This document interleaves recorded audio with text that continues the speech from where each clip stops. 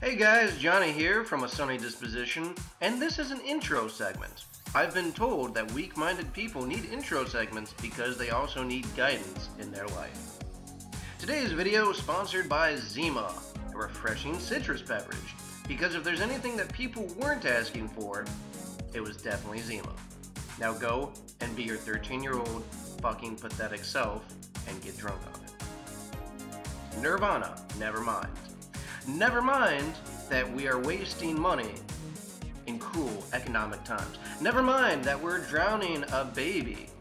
Never mind that we're showing his little baby dick off. Hashtag baby dick. Radiohead OK Computer. Because this image looks like it was crapped out of an OK computer. Enter the Wu-Tang Clan. 36 chambers. My. Just make sure that the Wu-Tang Clan doesn't enter anything else other than your ear hole. That was a fucking sex joke. Because Beck's on acid, I'm on acid, nobody knows what's going on, fuck it. Neutral Milk Hotel in the aeroplane over the sea, because people want to take an aeroplane to get away from this woman's face after it is drummed to death in front of her children. Beautiful. Smashing Pumpkins' Siamese Dream.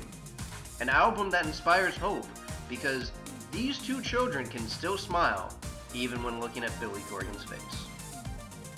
Green Day Dookie, because that's exactly what they're doing. They're shitting down our throat. Beastie Boys, check your head. No, Beastie Boys, I will not check my head because I might have a stupid fucking head on my head like two of those. Pearl Jam, 10.